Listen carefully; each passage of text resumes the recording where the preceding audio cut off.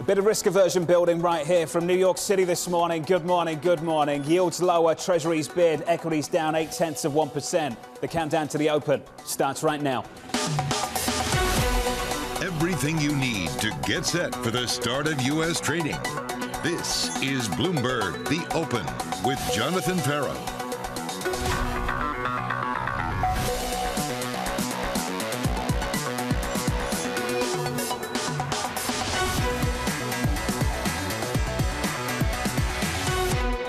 Live from New York City, we begin with the big issue, geopolitical jitters. People are feeling nervous. Just general tolerance for risk is definitely muted right now. Particularly with the Ukraine headlines. We're dealing with geopolitical risk. The geopolitical risk around Russia and Ukraine. Replacing COVID as our sort of worry du jour. The Russian-Ukraine hostilities. It's hard for the markets to read. If Russia does invade Ukraine, 50 bips is completely off the table. Another reason why the Fed's going to be very, very careful heading into March. As a geopolitical hedge. I actually do like treasuries in here. Anything can derail this Fed. Any sort of serious escalation. If we do see more tensions, all bets are off if there's actually action. Team coverage starts right here. Let's head down to DC and catch up with Bloomberg's Anne-Marie. Anne-Marie, very difficult, complex to keep up with these headlines.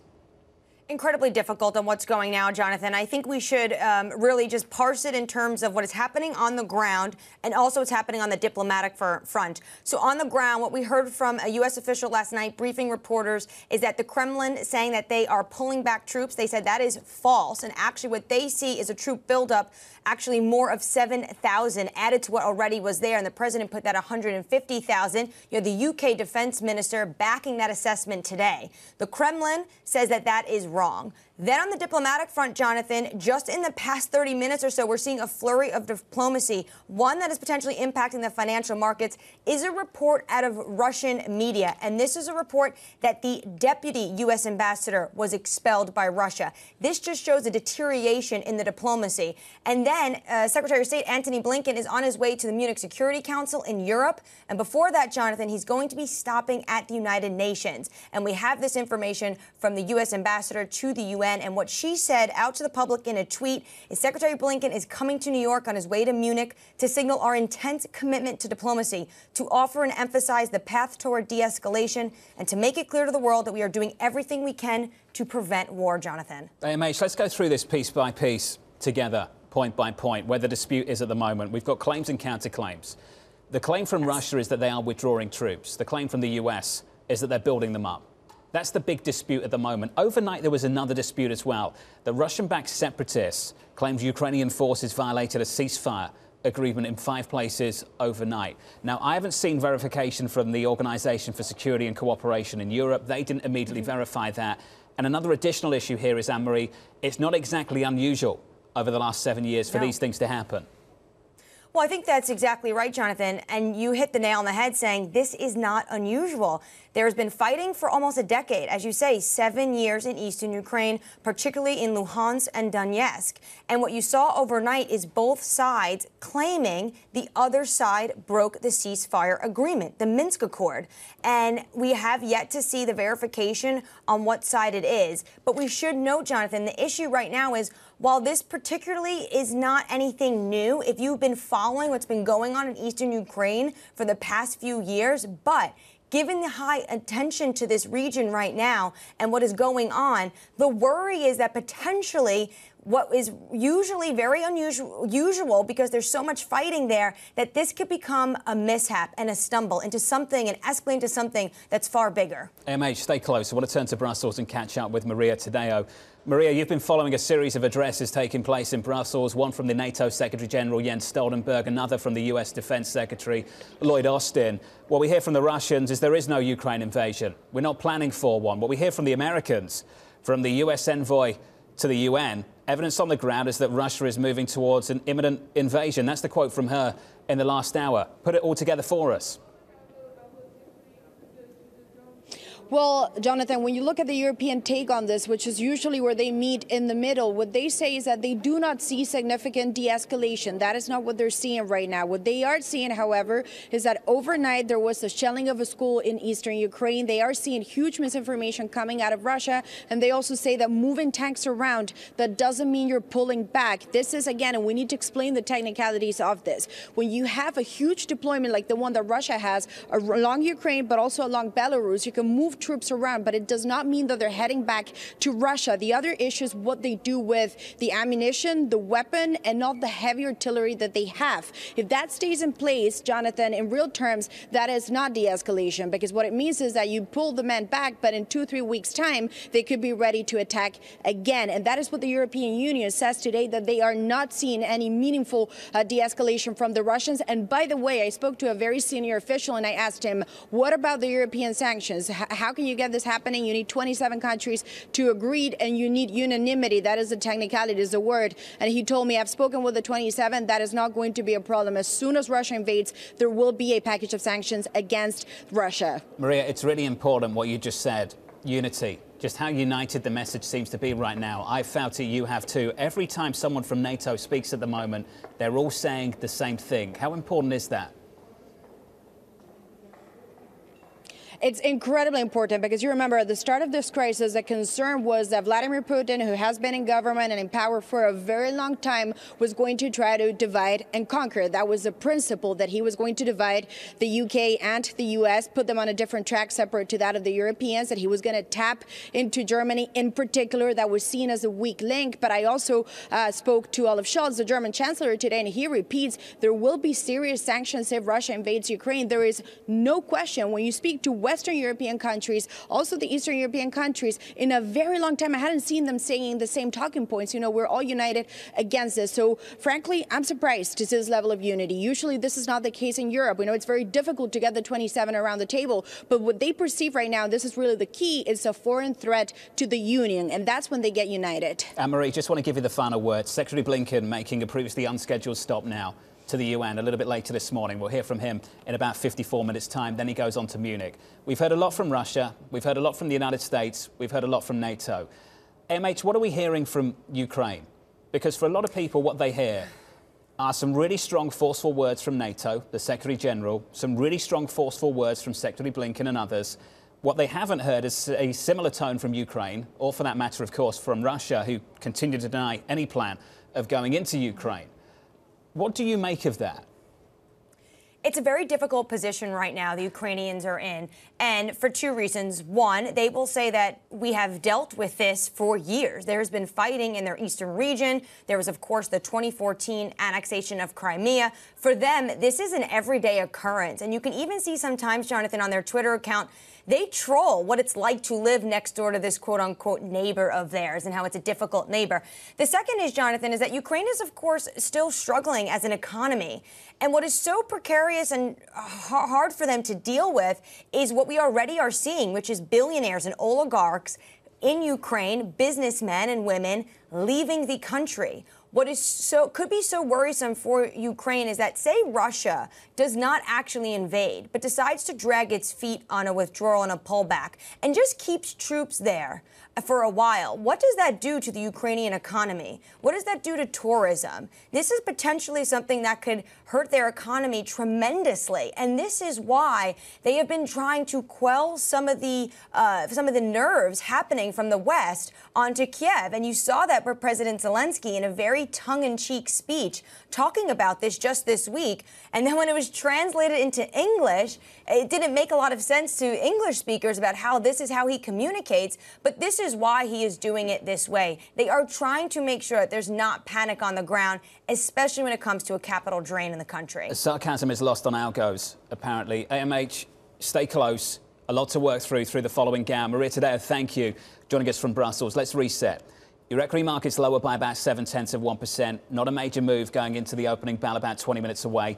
Yields are backing off a bit. They come in 4 basis points on 10s to 199. Twos come in 2 basis points. Just a little break of 150 at the front end at 149. Great panel to work through some of these issues as we get towards the open. Joining us now, Morgan Stanley's Jim Caron, Academy's Peter Tchir, Laurie Calvasina of RBC Capital. Peter, I want to come first to you.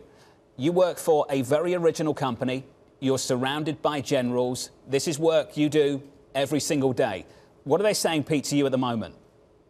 So for the past 3 weeks, we've really been neck and neck between some sort of negotiated stand down and a limited incursion. So first, we really don't see an attack of Kiev or a full-scale invasion. So that's really still off the table as far as we see it. And we see this back and forth, whether it's limited incursion, so the Donetsk region, the Donbass, if he takes that, or we get some sort of, ultimate settlement. Right now, I think we're leaning slightly more that he wants this limited incursion. The thing that he really needs to show back home is how powerful he is, and nothing says that like getting land. On the other hand, if he gets a strong enough negotiated settlement, we might see that. And I think you made some great points in the previous segment talking about how NATO does seem to be coalescing, because he is trying to fracture NATO a little bit, and he's trying to find those fissures and put pressure on them. And it looked for a little while it was cracking. We seem to be coalescing. So that's going to be really important. And I think that's going to drive the shape of any settlement and what the economy looks like afterwards. Pete, when you sit down around the table with the generals that work for Academy and you blend in the market conversation, what do you think is lost at the moment? As you put on networks like this one, watch programs like this, you read through the research on the South side, what do you think is missing? So I think there's sometimes not enough dialogue. So we look at how Putin has behaved in the past. So one thing we explore is Georgia. He went in very quick. Crimea, even our generals will say it was excellently executed. They didn't like it, but what he did there was perfect, very quick. So why is he deviating from this so much, right? This has been a very long and drawn out process, which isn't like him. On the other hand, I think we've done a very good job of explaining the false flag techniques that he likes. And all this potentially shelling, these treating breaks. We've been, I think, ahead of him this time, saying this is his likely path. And his ideal world, I think our scenario was 3 weeks ago, he does a limited incursion, quickly throws up his hand, said, hey, I got what I wanted. I wanted to support these Russian people. They've offered 700,000 Russian citizenship in that region. And then he's done. He gets a quick settlement with Europe. I think that's getting harder and harder for him to do. So the good part is it's been pushing back on the likelihood of incursion. The bad part of this, though, is we get an incursion. I think it's going to be a little bit more drawn out in terms of friction and sanctions and disruption to the markets. Laurie, you're very focused on this too, I know as well. Let's work through the issues together. 1, energy. 2, supply chains. 3, recession risk in Europe. What's top of the pile for you at the moment? So, look, I would say, among everything that Peter just said, sanctions was the thing that worried me the most, but perhaps markets have been most focused on energy prices. And I think, I think all 3 of those that you mentioned, John, frankly, are top of mind. We just did a survey of our analysts and we said, how does this matter to the industries you cover? What issues are relevant?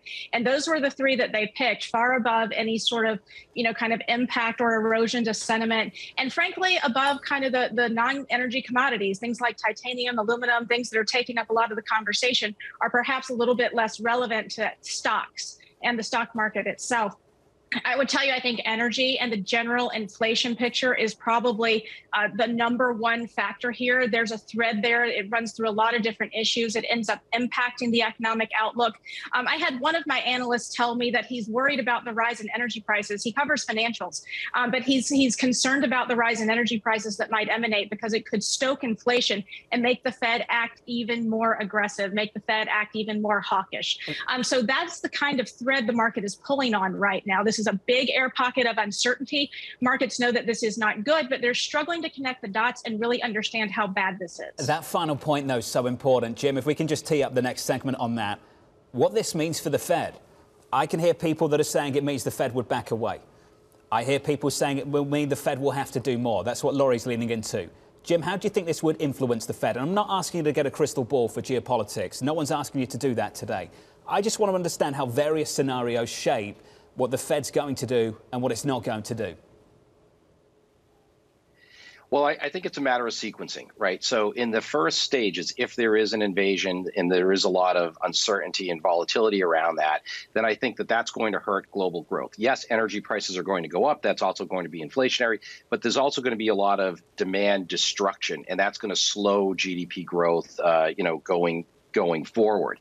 Now, as this plays through, what we've typically seen in these types of events is that when energy prices do continue to stay high, this could cause more inflation. So now the Fed's in a real pickle.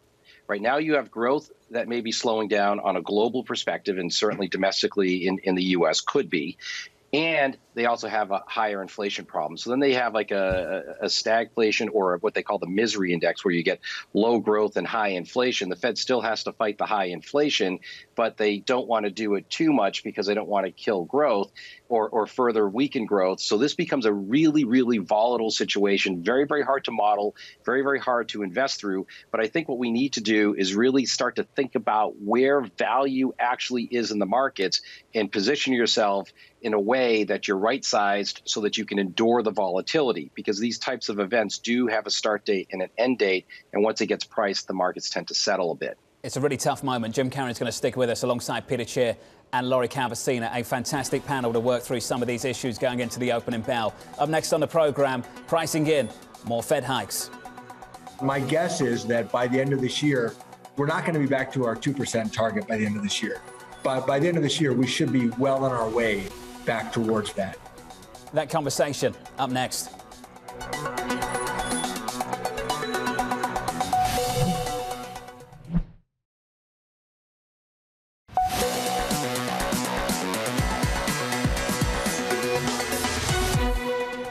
If we raise rates really aggressively, we run the risk of slamming the brakes on the economy, putting the economy into recession. My caution to my colleagues and to myself is, let's not overdo it.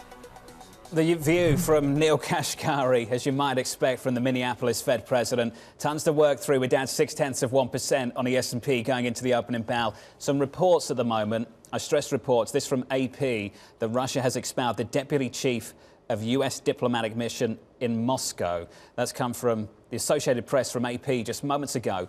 Futures down about 0.6%. We have to turn our attention to the Fed as well. The minute's failing to deliver the clarity on rate hikes that investors were perhaps hoping for. Here's the quote. If inflation does not move down as they expect, it would be appropriate for the committee to remove policy accommodation at a faster pace than they currently anticipate. On the story, here's Mike McKee. Well, John, this was a story of a dog that did not bark. Unlike the January Fed minutes release, there wasn't much in here for Wall Street to trade on. Jay Powell said most of it during his news conference after the meeting in January, saying participants agreed uncertainty regarding the path of inflation was elevated and risks to inflation were weighted to the upside. Well, tell Wall Street something new. The closest they came to anything that might affect trading, because they didn't talk about, as you mentioned, the 50 basis points.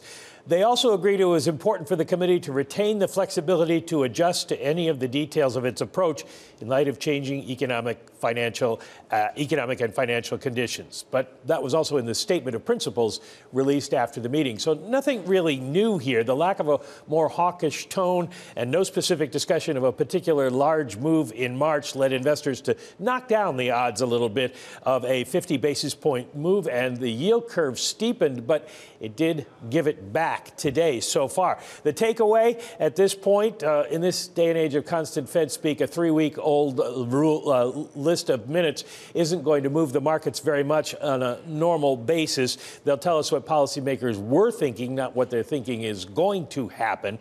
A lot of data, a lot of Fed speak between now and March 15th. Jim Vogel of FTN put it this way. We've taken the 50 basis point hike out of the conversation and put Ukraine back in.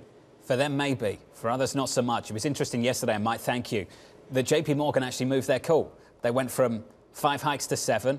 We heard from Bob Michael of JP Morgan Asset Management, who is looking for a 50 basis point hike in March. Matt Hornback of Morgan Stanley, who thinks we need one. I want to get to the panel on this. Laurie Calvasina, I guess I'm trying to work out whether we've seen peak hawkishness on the rate side of the story of this Fed. Do you think we have? Look, I think on the equity market side, we've basically priced in the average Fed hiking cycle. And what I mean by that is if you go back to the 1990s, you've had an average 16% contraction in the PE multiple from the kind of high around when hiking starts to the trough in the middle of the hiking cycle. And we did a 17.5% contraction on January 27th, which was the day after that, sort of a famous now, I guess, press conference of Powell's. So in my mind, the market has, really digested the risks in terms of the multiple. Now, we've talked a lot about derivative impact impacts today. I don't think that we've really priced in any economic damage that might come from the Fed's increased hawkishness and increased aggression. So I think that's an issue we have to watch going forward. That's the source of potential further downside in markets. But if we're just talking about the Fed kind of cooling things off and tightening and being pretty aggressive about it, I actually do think that's in the equity market. And I think that's why the market has really not made a new low since that January 27th level. Jim, I know what you'll push back on, though.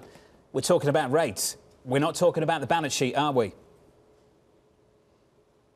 That's correct. I think the balance sheet will become a bigger feature going forward. But, you know, from yesterday's statement, or from yesterday's minutes, I should say, that effectively what came out of the market was that it reduced the likelihood that there would be a 50 basis point rate hike to kick off the rate hiking cycle in March. But that doesn't mean, though, that the market couldn't withstand it. It certainly could. I can see the logic for that to happen. But look, you know, effectively what the Fed is trying to do is raise interest rates to effectively move from very easy and accommodative policies up to neutral. And they're not actually really trying to tighten financial conditions at the moment. Now, the inflation trajectory is going to be very, very informative on this. The hope from the Fed is that inflation does start to come down in the second quarter, in the third quarter, and into the fourth quarter, and that they don't have to be as aggressive as maybe what some in the markets are actually pricing in. Now, the flip side of that is that if inflation doesn't come down, then effectively they have to move from just going to neutral to actually tight. And now we have to think about what the Fed does in 2023. So it's very well socialized, 6 or 7 rate hikes this year. What happens in 2023? Is it 1 or 2? Is it 3 or 4? If it's 3 or 4, that starts to signal the possibility for a more inverted yield curve and for the potential for there to be a recession, you know, coming soon thereafter. Let's keep building on this conversation. Jim Caron, Lori Calvasina, Peter Tchir with a ton to say on this as well. Just getting some headlines from the President of the United States, Joe Biden, speaking to reporters, departing the White House on his way to Ohio. He says the following: reason to believe that Russia is involved in false flag moves. He says he has no plans to call his Russian counterpart, President Vladimir Putin. He goes on to say the probability of an invasion is, quote, very high. The Russians, of course, go on to deny any plans to invade Ukraine. We'll catch up with Anne-Marie around the opening bell as well. Coming up next, your morning calls, and later, earnings from Walmart.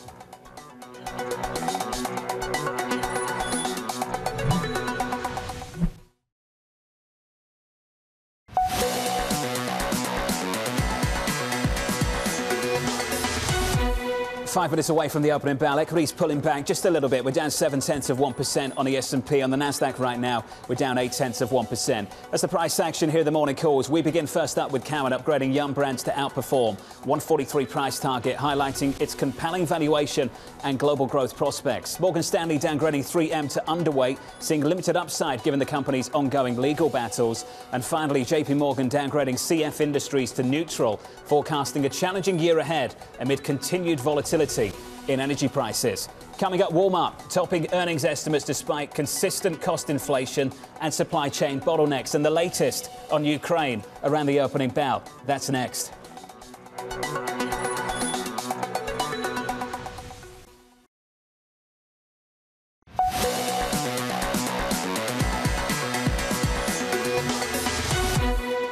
This is not the kind of equity market that many people enjoy. Whipsawed by headlines, claims and counterclaims, and geopolitics. Futures right now down 0.75% on the S&P. We're down almost 1% on the Nasdaq 100. On the Russell, we're down 0.9%. There's the opening bell. Switch up the board. A bid into the bond market. Yields lower by 4 or 5 basis points. A break to the downside of 2. 199.45 on 10s. Euro dollar just a touch weaker, no drama here, basically unchanged at 113.67. Crude backing away. This is an interesting one this morning. We're down by 2.63% at $91.16. Pleased to say that Bloomberg's Anne-Marie is staying close with us this morning down in D.C. Anne-Marie, the latest, please. The latest we have, Jonathan, is the president leaving the White House, departing, deciding to take a moment to speak to reporters, saying that the probability of a Russian invasion is, quote, very high. Those were his words. He's having the sense an invasion can happen in the next several days, and saying that every indication we have is that they are prepared to go into Ukraine. He also adds, likely, I imagine, a question from a reporter of whether or not he will pick up the phone to President Vladimir Putin. Right now, he says he has no plans, Jonathan, to do so. MH, that's the line from the president of the United States. You're familiar with the line from Russia. They say we've got no plans to invade Ukraine. You and I talked about this briefly about 20 minutes ago. I think it's worth going over again. What is the number one line coming out of Ukraine? So Ukraine is certainly in contact with all the Western allies and leaders. And while they agree that there is this mass Russian troops around their borders, this is something they say that they have lived with for almost a decade, Jonathan, especially when you see a lot of, almost hysteria, but worry about what is going on in eastern Ukraine this morning. You and I both pointed out that this is an everyday occurrence in the Donbass region, notably in Luhansk and Donetsk. And both you have the Kremlin-backed separatists and the Ukrainian army saying the other side broke a ceasefire. The worry is, what if that was, as the United States is talking about, potentially Russia having a false flag operation? And the worry is that what kind of action in East Ukraine could potentially grow and metastasize into something much bigger. For Ukraine, Jonathan, the issue they have is they want to make sure they quell any nerves, because they are an economy that at the moment is a little bit on a shoestring, right? They are still trying to develop their economy. And already we've seen capital, businesses, oligarchs leave the country because they are concerned. And what they want to do is make sure they can maintain an economy, because they're not sure how long this could last. Anne-Marie, we've heard from a lot of people this morning, and we'll hear from Secretary Blinken in about 30 minutes at the UN right here in New York. The line that came from Jens Stoltenberg, the NATO Secretary General, got my attention, it got yours. He used this phrase, a new normal for European security. What did he mean by that? He means a new normal of what if Russia were to continue amassing troops and maybe not invading, but leaving those troops there. I mean, Russia does have billions, north of $600 billion of reserves in the bank. You have oil prices trekking towards $100 a barrel, which is certainly going to lift the ruble. These are things that right now is on the side of President Vladimir Putin in terms of economically being able to withstand those troops out there, but something that Ukraine could not, Jonathan. This could potentially really drain the Ukrainian economy if this were to continue. And I think Jens Stoltenberg talking about this new normal is potentially this tit for tat between Russia and the West. And we should note, Jonathan, Russia has sent a letter with their proposals, Interfax is talking about, and one of those is about moving back those NATO forces. AMH, thank you. The president making comments just moments ago. We have some feedback of that at the moment. Let's listen back to this so-called tape playback. These are comments from the president just a few minutes earlier. The United Nations and make his statement today. He'll lay out what that path is. I've laid out a path to Putin as well on, I think, Sunday. And so there is a path. There is a way through this. Are you going to call Putin? Are you going to call Putin? I'm not calling Putin. I have no plans to call Putin right now. Do you think you've made a final decision, sir?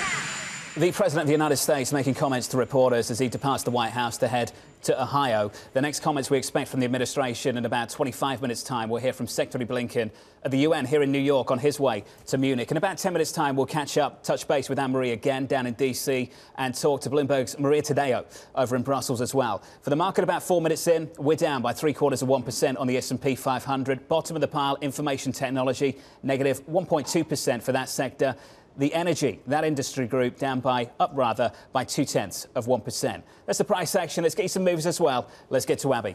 Hey, John. Well, another macro factor influencing markets today beyond the geopolitical tensions, earnings. We have the shares of Nvidia plunging the most in more than a year after they put up basically a lackluster quarter and guidance. Investors not impressed after rising about 30% into that. Palantir also plunging, a weak quarter in outlook. The operating margin missed. DoorDash, on the other hand, higher, record number of orders, 35% increase year over year as pandemic dining habits continue. And Walmart, the big one, up 1.4%, a very clean quarter, top and bottom line. Importantly, relative to supply chain issues, their cost of goods rose just fractionally. In addition, they built up enough inventories to hedge against rising company costs. And then the supply chain costs above estimates, but offset by some of the COVID easing in January, John. But Walmart is an early winner despite these geopolitical tensions. I should note, though, off the highs, and that could reflect those geopolitical tensions. Abby, thank you. Patiently standing by, Peter Tchir, Laurie Calvasina, Jim Caron. Peter Tchir, I wanted to come to you on the Federal Reserve as well and to talk about how all of this would influence the Fed's next move. Can I get your thoughts on that?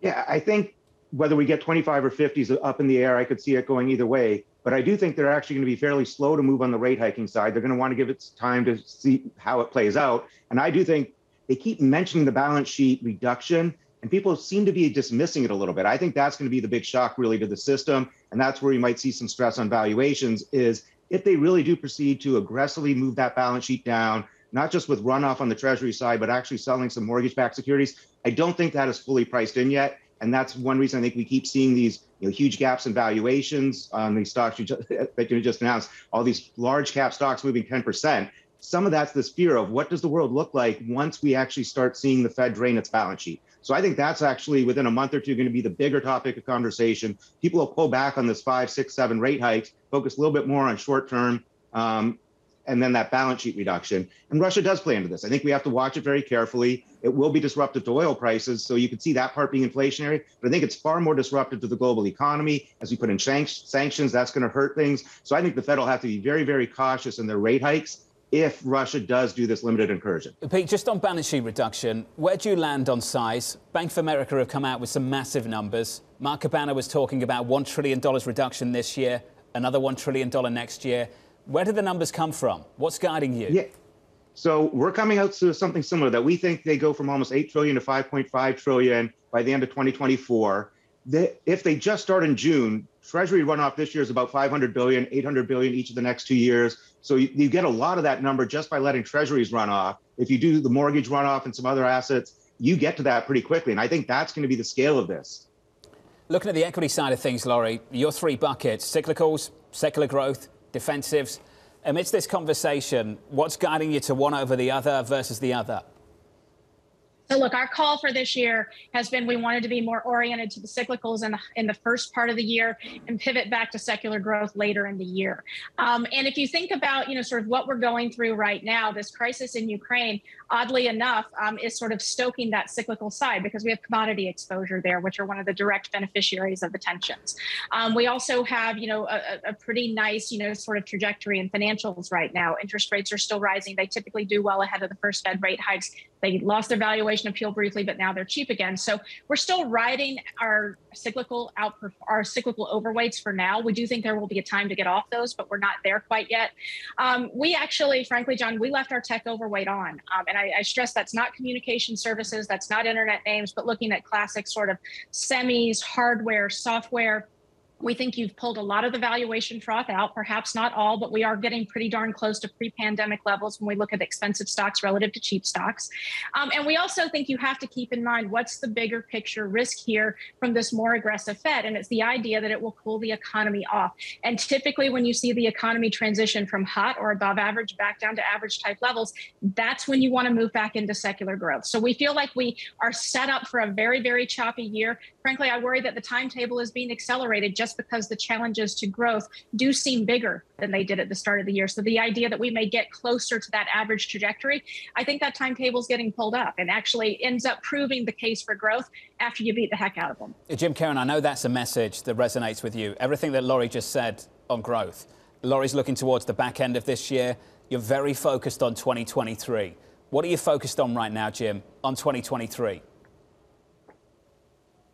So look, I mean, I think that we have to take this thing in steps. And right now we're in a position where fixed income is a very, very challenged asset class because interest rates are rising. We have the perfect storm of inflation that's going up and a policy that's being changed right now towards higher interest rates. But as we start to step through this, the first things that we can do is we can look at what sectors of the fixed income markets that are actually performing reasonably well.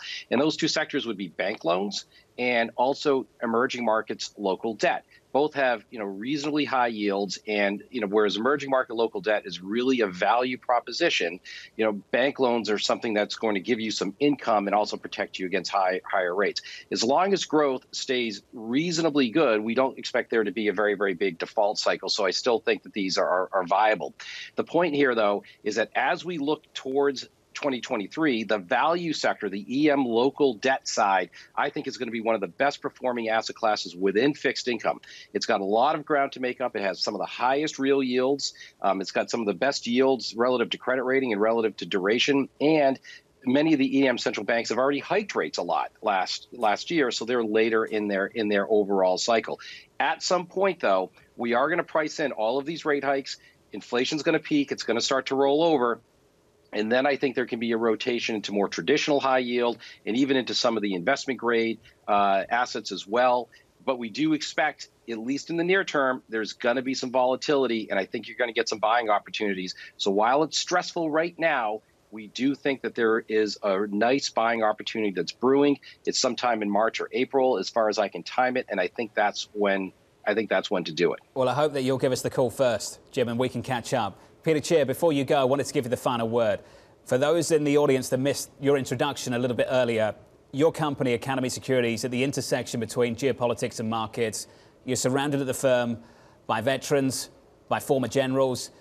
Pete, can you tell me what you'll look for through the rest of today, with Secretary Blinken coming up in about 20 minutes' time?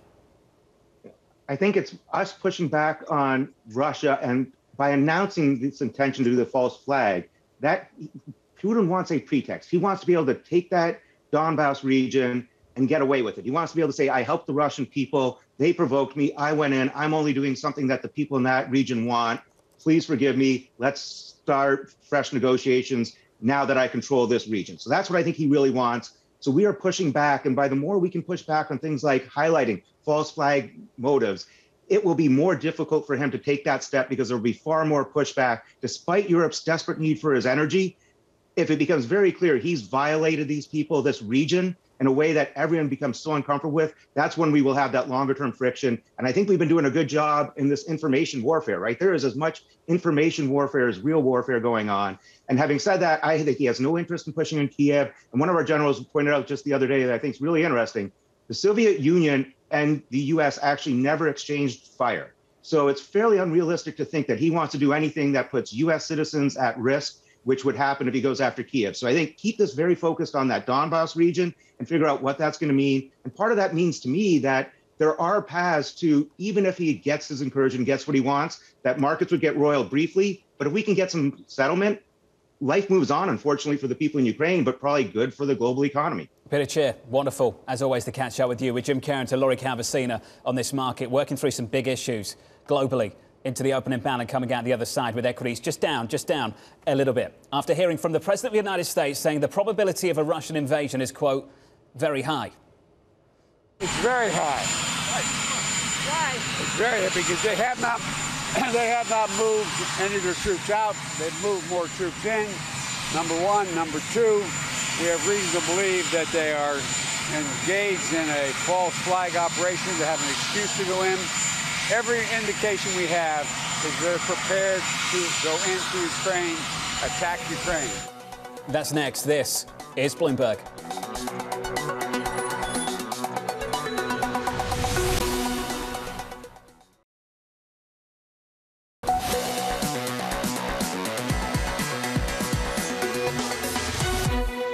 It's very high.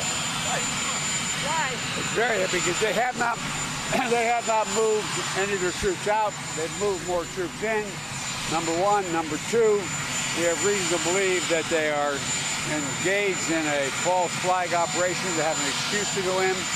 Every indication we have is they're prepared to go into Ukraine, attack Ukraine. The President of the United States just moments ago. Back with us, Maria Tadeo from Brussels, down in D.C., Bloomberg's Anne-Marie. Anne-Marie, Secretary Blinken, 15 minutes away. Yeah, we're reading those remarks from the U.S. Secretary Tony Blinken. Jonathan, as you say, he was on his way to Europe. That was supposed to be the plan today.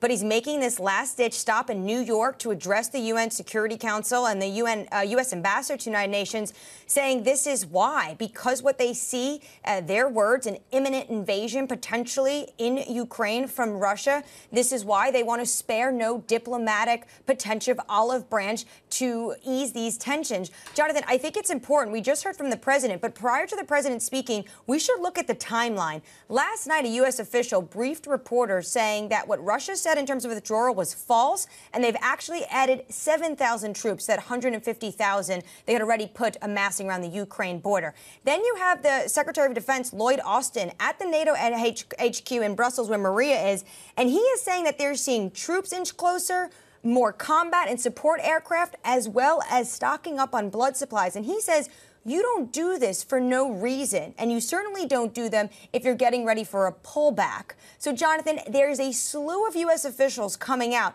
talking about and really ramping up the tension right now, and that is going to culminate with Tony Blinken at the UN. But we should note, Russia has sent their response to the United States, and they say they have no plans for an invasion, and they want to talk about security proposals. That's the story so far. Really strong language from the United States. Russia denying any plans to invade Ukraine. Maria, we have to talk about Ukraine. What are the Ukrainians saying?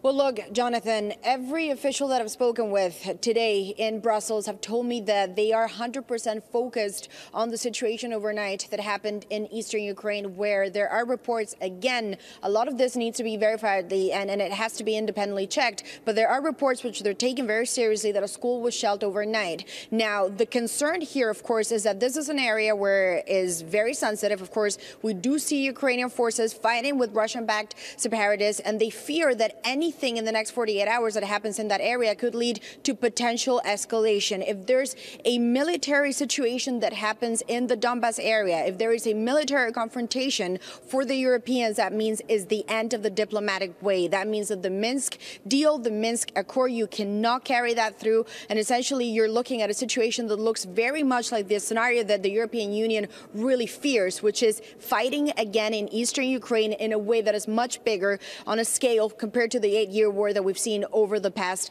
years. Of course, I will tell you this fighting is normal at times in eastern Ukraine, but the timing of this is very suspicious for the Europeans. Throughout these negotiations, I've told Vladimir Putin, escalation is not compatible with dialogue. We don't want to see anything happening in East Ukraine. This is a very hot point. It's a very tense situation. Do not do anything in eastern Ukraine. So they really are monitoring the situation that happened overnight, and they want to see specifically who fired what and what happened. We've just heard from the Ukrainian foreign minister, who's just spoken to the British counterpart Liz Truss. They discussed the recent escalation. The Ukrainian foreign minister saying we spare no diplomatic effort to achieve peace. Anne-Marie, 10 minutes away. Secretary Blinken, just a final word from you, what you'll look for from the Secretary of State as he comes to New York and gets ready to go to Munich. He's coming to New York, and he's going to be joining a number of individuals from the administration in Munich and in Europe. We should also note the Vice President of the United States is also heading to this Munich Security Council. You could see the effort, Jonathan, from the administration to try to reach a diplomatic path for this. And my question really, or what I'm going to be looking for from Secretary Antony Blinken, is if the U.S. says this is going to be imminent and the Russians say they have no plans, what is the public face-saving off-ramp that the United States can now offer President Vladimir Putin, given the position he is at the moment? Anne-Marie, important final words. AMH down in D.C., Maria Tadeo in Brussels. Fantastic team coverage. 21 minutes into this session, equities pulled back by more than 1% on the S&P 500. A bit into the bond market, these jitters filter through treasuries. Yields are lower by 7 basis points to a break of 197 on 2, sub 150 at 148. Yields down at the front end of the curve by 3 basis points. With your sector price action, here's Kriti Gupta. Well, good morning, John. Like you said, red on the screen, a lot of it driven by big tech. Specifically, NVIDIA is going to be your biggest weight on the S&P 500 after earnings that were actually pretty good, but investors' lofty expectations essentially weighing on that stock and therefore the index broadly. To the upside, your one sole sector here is going to be energy. What's interesting, John, is that energy prices are actually lower today. Oil is lower today on the possibility of potentially more Iranian barrels on the market. Nevertheless, the underlying physical market is saying that demand is going to get higher and higher. Dated Brent barrels going to $100 a barrel. Once again, that's not the spot price. That is the dated Brent in the physical market. That's what's driving up the energy stocks in particular. Nevertheless, the other mover in this market is going to be Walmart after some pretty blockbuster earnings. One of your major index contributors to the upside, but of course, no competition when it comes to those big tech names. Kriti, thank you. Kriti Gupta on the latest sector price action. Tons to work through. Whipsawed by headline after headline. This equity market heading lower. Up next on the program, we'll get to the trading diary from New York City this morning. Good morning. This is Bloomberg.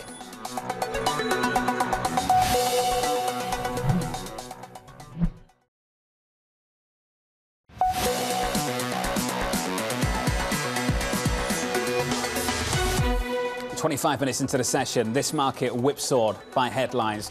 Yesterday it was the Fed minutes. We were down 0.9%. We finished the session higher by almost 0.1%. Now we get taken lower by geopolitics, stuck between claims and counterclaims, disputes between the United States and Russia and Ukraine, trying to offer some guidance on a path forwards here. The next stop for this market, Secretary Blinken, moments away. Equities down by more than 1% on the S&P 500, the Russell and Nasdaq. Your bond market has a bid. Yields drift lower, down by 7 basis points on 10s to 197 on 2s, sub 150. We were north of 160 a week ago. Right now 148.68. Yields head south by 3 basis points on the front end of the curve. That's the price action. Here's your trading diary. Secretary Blinken moments away at the UN here in New York at the top of the hour. We'll take that for you and bring you the headlines. The St. Louis Fed President Jim Bullard speaking at 11 Eastern.